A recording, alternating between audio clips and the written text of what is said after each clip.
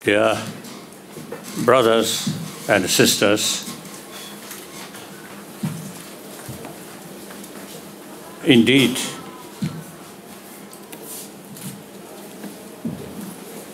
I feel great honor to come here, no matter how sort of small, but still the name of Nalanda, where you carry the name of Nalanda. And this is not a monastery, but an academic center.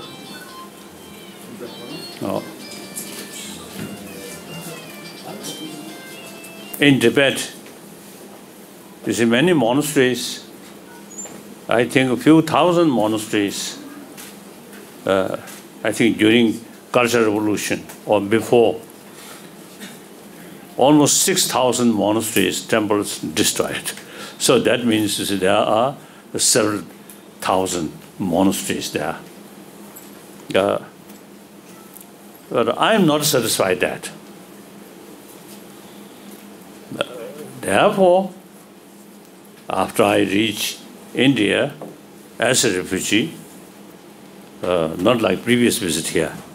When previous visit here, you see, actually, Chuanle, Prime Minister of People's Republic of China, this is supposed to come. Then all of a sudden, you see, he some physical problem. So Chuanle asked me, on behalf of Government of People's Republic of China, you should go there to give that relic to Indian Prime Minister. So at that time, I was the one of vice chairman of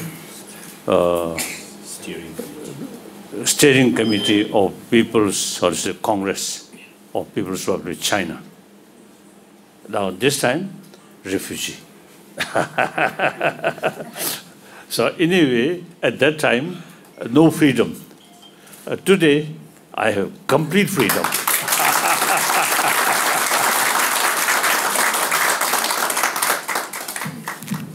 Last now 58 years as a refugee, and at the same time as the longest guest of Indian government. So I enjoy India's freedom. Wonderful. So,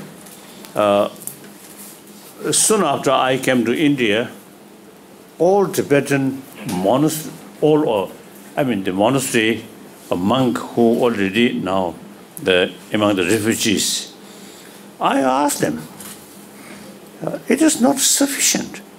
Simply you should wear monk's dress and carry some puja, some sort of rituals. That's not sufficient. We must study. So the main Tibetan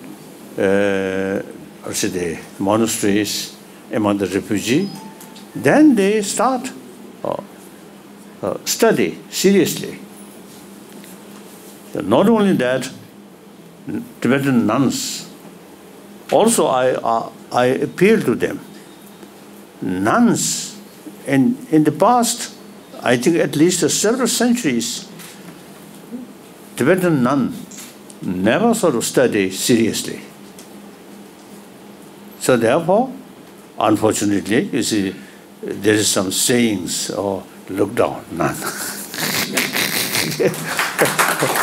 So now, the nun should become equal as a monk scholar. So I think so some of you, I think, noticed yesterday, now some nuns also now participate, debate, no? Yes, sir.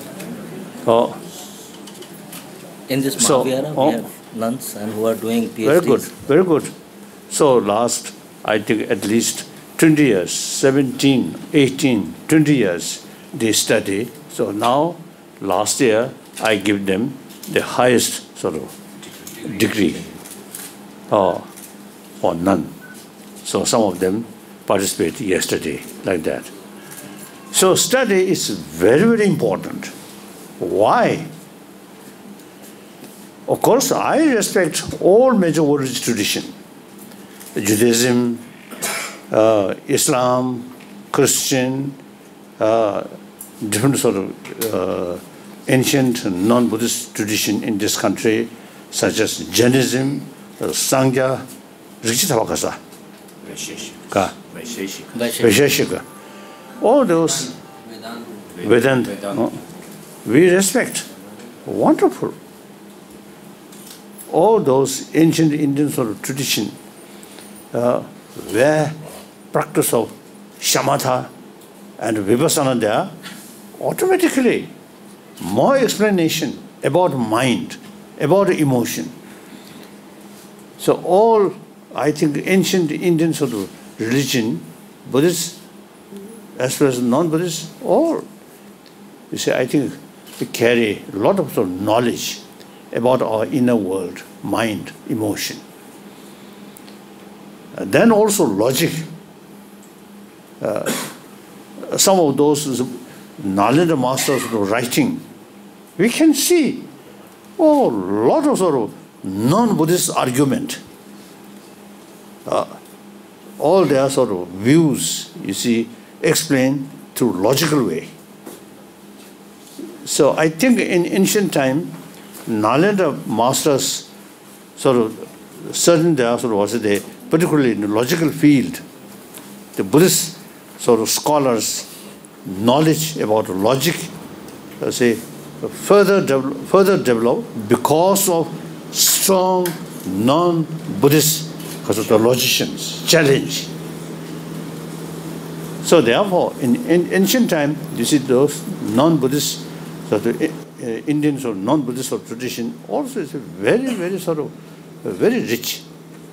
So now about Nalanda, there are short sort of story and there are sort of writings mentioned here. So we,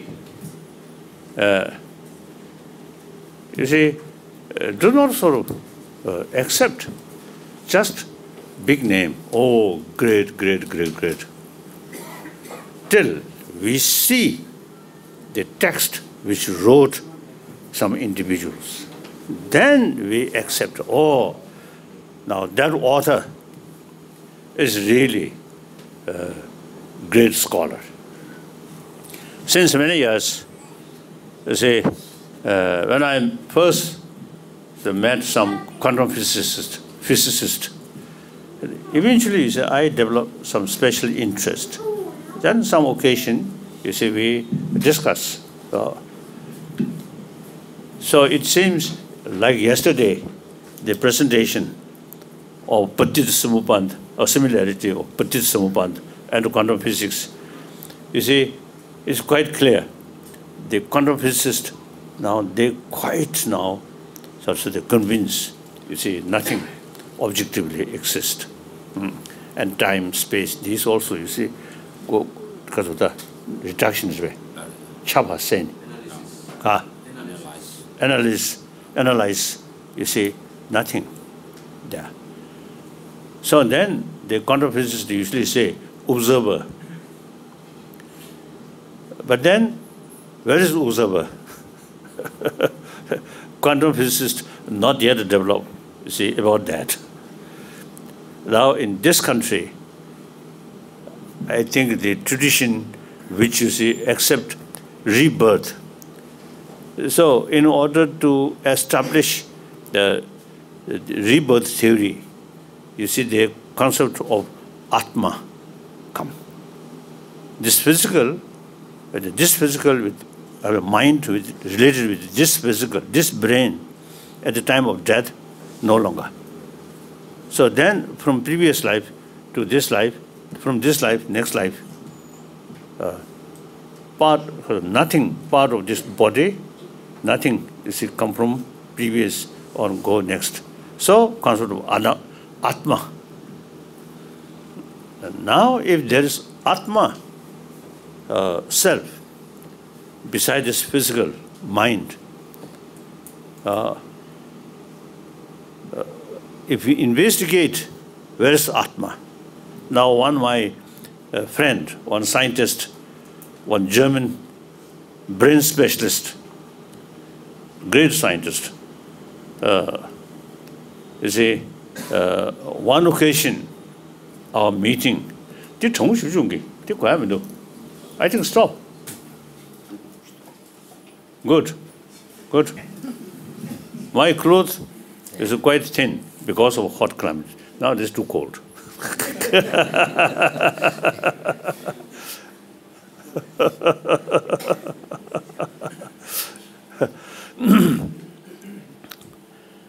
So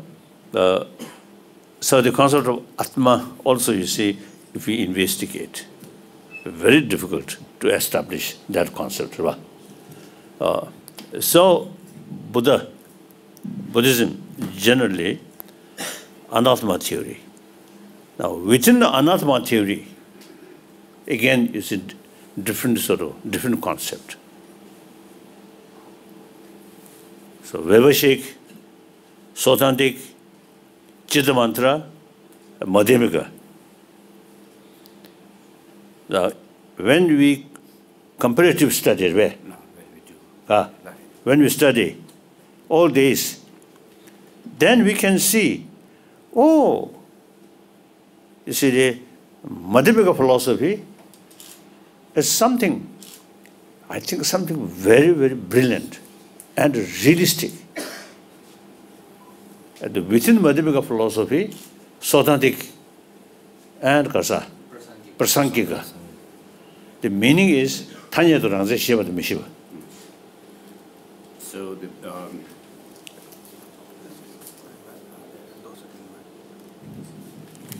the difference between these two sub-schools within Madhyamaka is that the Sautrantika Madhyamikas do accept or assert some kind of objective existence in things, whereas the Prasankikas reject any kind of objective existence, whatever. So the disciple of Nagarjuna, Buddhapalita, great scholar and great practitioner. Then Chandakirti, I think Buddhapalita, then Vavavega, great scholar, top scholar. See, he raised some question about Buddhapalita's sort of commentary about the Nagarjuna's Madhyamika Mulakarika. So, Vavavega is a great scholar. At the same time, judging his writing, that great scholar, little bit kasuta, chikasure, kebe ngajasuri, helps it. Judging by his writings, it appears that he had this scholarly pride. So he raised some questions about Buddhapalita's sort of, or say the explanation. Then Chandrakirti come. Chandrakirti, you see, because of the respond, all those critic view about Kasoda. Yes. So when we study these books, then you get the clearest sort of understanding about Nagarjuna's sort of view about Shunyata. So the Vavavega and Shantarakshita also, they, you see, find it very difficult. If nothing exists independently, then they find a little difficulties. The Buddhapalita and the Chandrakirti are wonderful sort of wonderful conclusion they make. Now that is the level of investigation. Then practice. through practice, which philosophical views really going to going to yes, going to going to affect our emotion. So then combine intellectual understanding and then some experience through serious analytical meditation.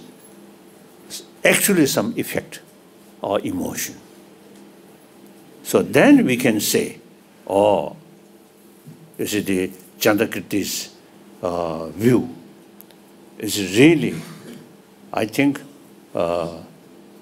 what's the ultimate weapon of our destructive emotion? So, as I mentioned earlier, you see, we never say, oh, what's the oh, Nagarjuna, wonderful. You see, he's a disciple, wonderful. More like blind faith. If someone asks why Nagarjuna is something marvelous, how? Oh, my teacher said that. Nothing. Oh, yeah. Oh, who say your teacher is good? I say. So it's analytical meditation. In order to carry analytical meditation, the knowledge, very important. So first, knowledge from hearing. That's not very stable. Then second level, knowledge through investigation.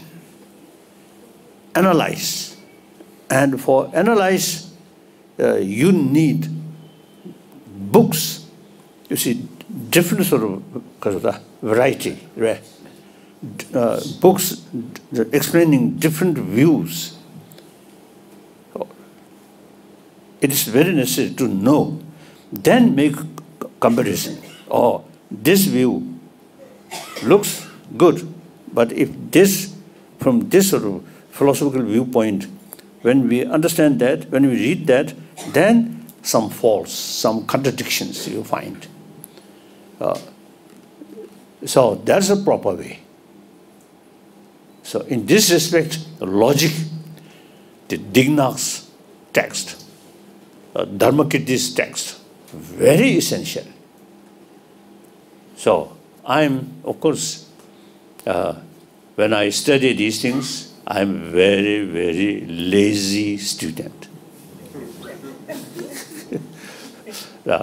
Even lazy student, you see, get some taste from these sort of writing, from these sort of, because of the master. So now these are Indian masters, Indians, all these are Indian. So after all, Buddhism developed or taught by Buddha in India, not in Tibet. So Buddhism is one of India's religion. And the recent centuries, I think you Indian, I think the other day I mentioned, you see, you really practice give and take. You Indian give us wisdom and take our ignorance.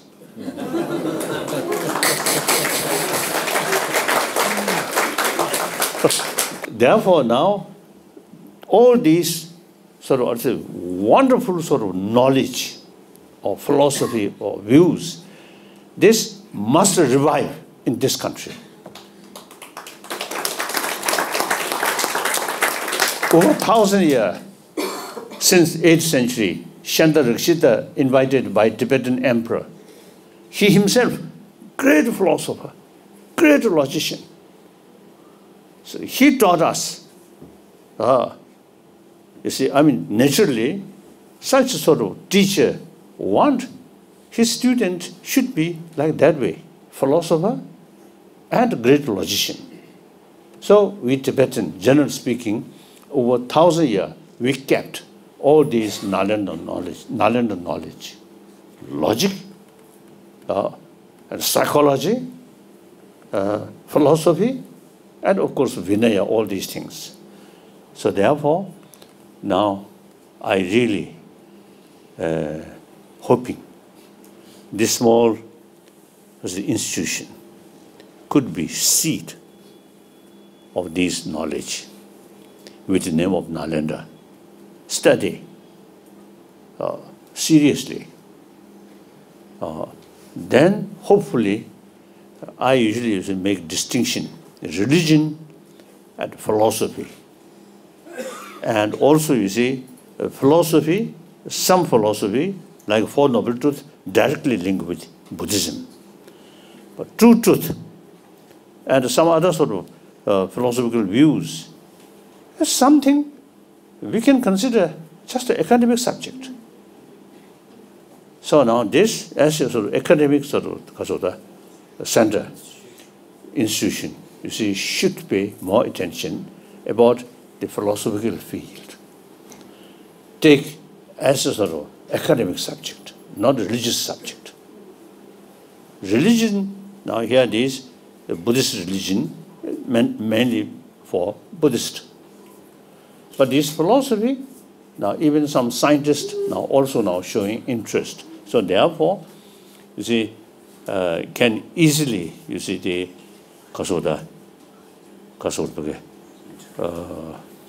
establish at some other secular universities. So I hope, you see, small student, small number, should be something like teachers training. Teachers training. Yeah.